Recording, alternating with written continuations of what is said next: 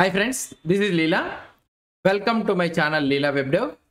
In this video, we will see what are the different types of noSQL database that are available in the internet. Let's try to see it. Let's discuss different types of noSQL databases. The very first one we need to discuss is the relational database. Now, a lot of people tell that relational database is not a noSQL database. However, it is definitely qualifies for the noSQL database. Remember, noSQL database means not only SQL. That means SQL databases and other. Not only with SQL and some more others are there. In the case of relational databases, we store our data into columns and rows. There are multiple tables where we store data, and the tables can relate each other with the help of relations. Here what I am trying to explain is, I am trying to explain about the RDBMS structure. So the data, how in the relational database is stored in the form of the columns and rows in a table. In it, there are multiple tables. There will be a multiple table, something like users table, profile details.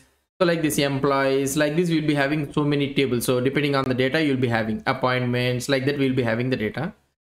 And the multiple tables store the data and the tables relation. So for example, what I can say is the user and the profile.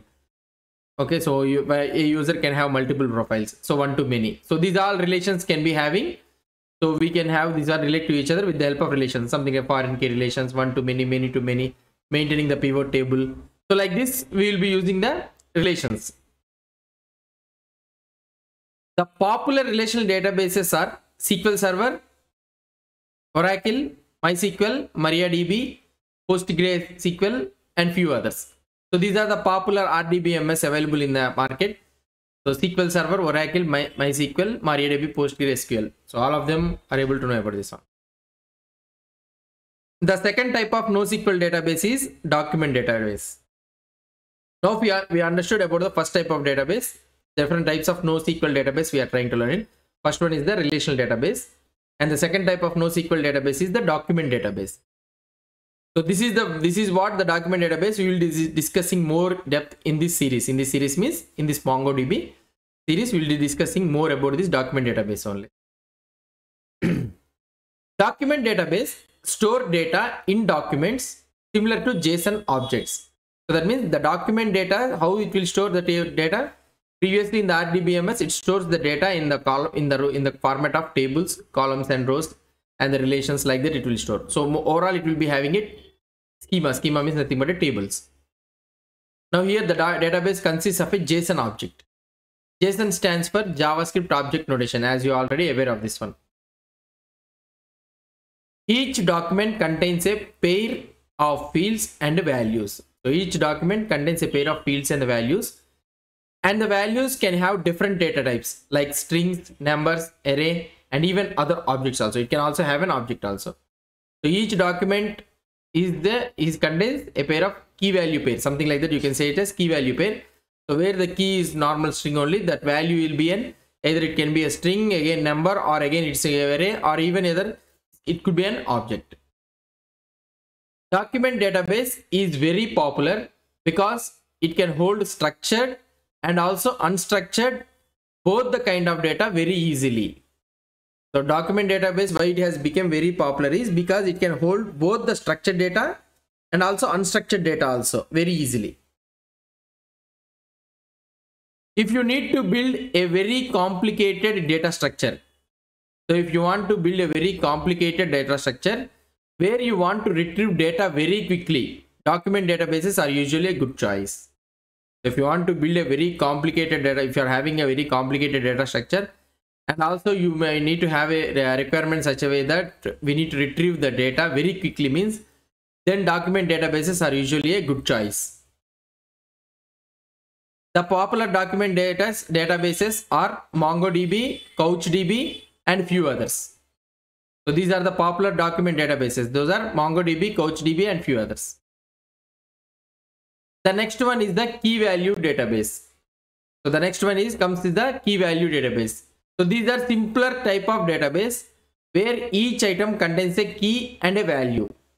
So these are simpler type of database. So where each item contains a key and value. A value can typically only be retrieved by referencing only its key. So that means if you want to get a value, we can only retrieve by referencing its key only. So querying the key value database is very simple in the key value database.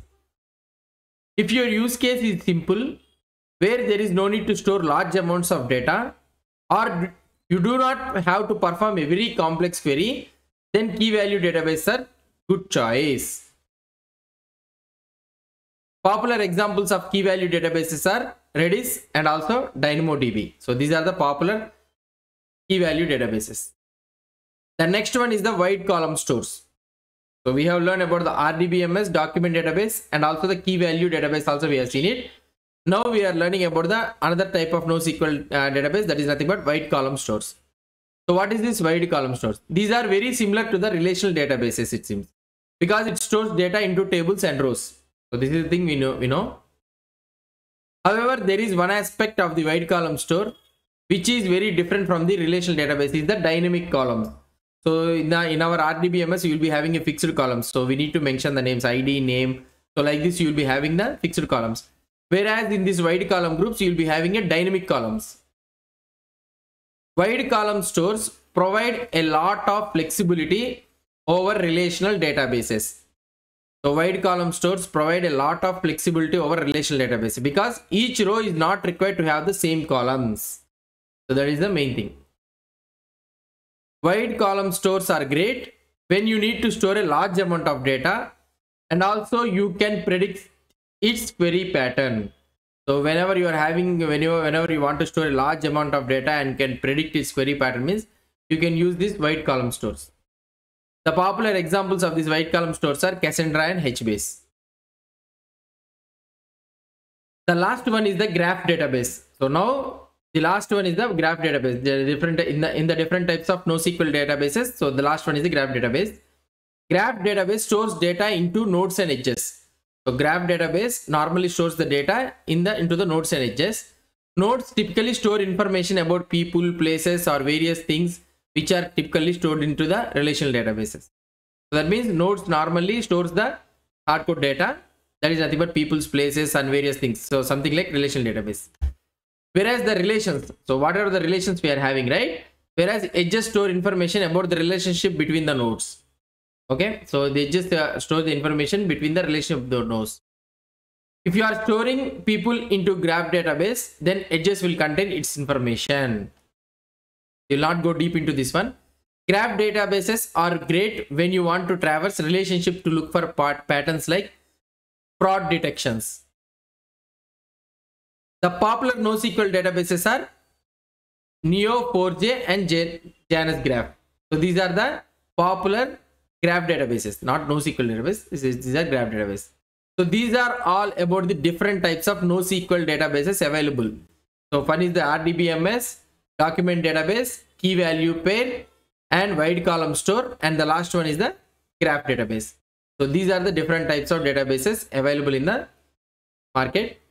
So hope you understood about the different types of NoSQL database available. If you have any doubts or any suggestions, please post the comments below to this video. And if you like this video, please do support me by subscribing to my channel. Thank you.